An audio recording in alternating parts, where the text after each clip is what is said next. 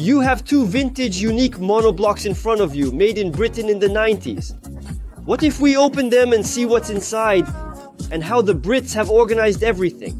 But first, let's recall those carefree years when everything in our world was of high quality and natural.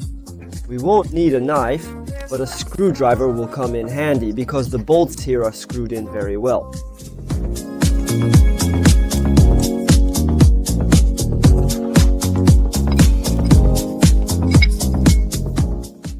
I'm curious if it originated from the factory or not.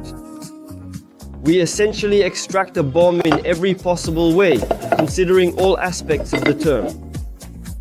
Friends, it does not go any further, but even now you can see what a sobbing transformer it is.